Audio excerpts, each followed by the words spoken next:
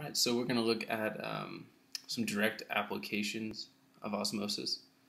We're looking at three types of situations that cells find themselves in. We're going to look at the stuff in a solution, which is going to be what's surrounding the cell on the outside. Alright, so in this first cell, up here we see that the stuff on the outside is much less than the stuff on the inside. And so this is what we call a hypotonic environment, hypo meaning less. In the next cell, we see that there's more stuff on the outside of the cell than there is on the inside.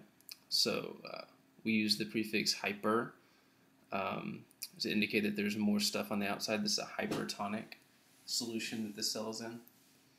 And in the last one, this stuff on the outside and on the inside is equal, and so we call this an isotonic environment, iso meaning equal.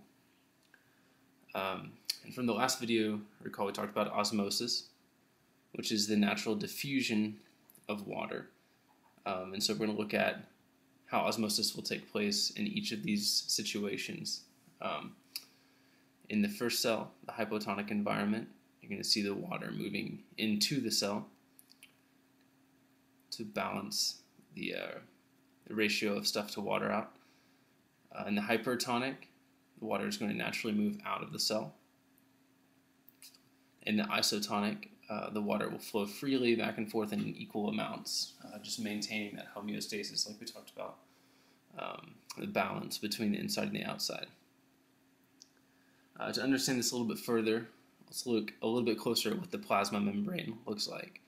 The plasma membrane, again, surrounding the cell, it's made up of two layers of what are called phospholipids.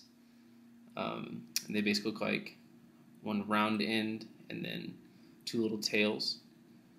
And they form a double layer like this all the way around the cell.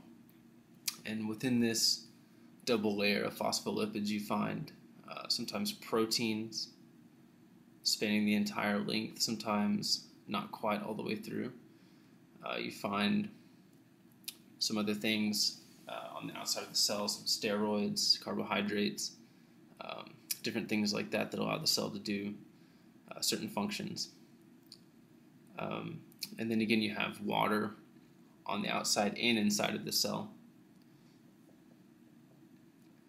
which will freely move through this plasma membrane. So you can see how the water is able to actually move inside and out of the cell right through this membrane. And this natural movement is one example of passive transport, transport of molecules or whatever it is inside and out of a cell that does not require energy.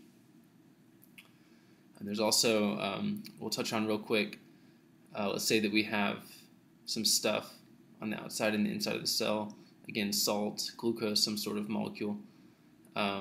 It can actually be transferred through the membrane via one of these proteins. And it can actually do this against the concentration gradient. So we looked at diffusion moving from a lot of stuff to a little. With the help of these proteins, some stuff can actually move from a little stuff to a lot. And this is called active transport. And it's active because it requires energy. It needs some sort of energy source to do this because it's not a natural movement such as diffusion. So that concludes this third video on cellular solutions.